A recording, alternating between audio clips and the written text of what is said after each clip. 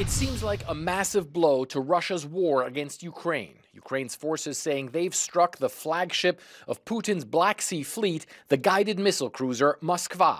I spoke exclusively with Ukraine's national security advisor. Can you tell us what happened to the cruiser Moskva? It sank, he says jokingly. Russia admits the ship has indeed sunk, but has not yet acknowledged it was struck by Kiev. Instead, it says it was badly damaged by a fire and then sunk while being towed in stormy seas. The Moskva was involved in a now famous incident in a place called Snake Island when its crew told Ukrainian soldiers to surrender. This was the answer. The event has become so legendary in Ukraine, they've commemorated it with a special stamp. People at this post office in Kiev standing in line to get it. An important event happened yesterday. Our armed forces destroyed the aggressor's flagman ship. I think this event has to have a place in everyone's memory, this man says. The Ukrainians say they managed to hit the ship, which has formidable defense systems, with Ukrainian Neptune anti-ship missiles. The Moskva was still there near the Snake Island and was hit yesterday by two powerful Ukrainian-made missiles, he says. And then a warning to Putin.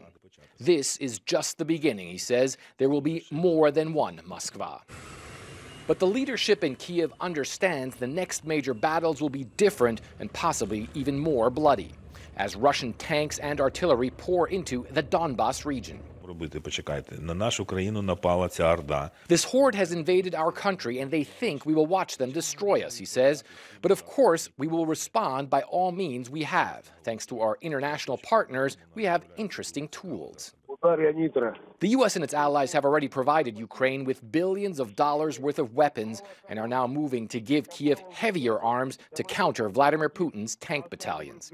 The National Security Advisor says Ukraine needs all the firepower it can get. I would never say that the Russian army is weak, he says, given the amount of weapons thrown there, the number of tanks, armored personnel carriers, planes, and helicopters. I would not say this is a weak army.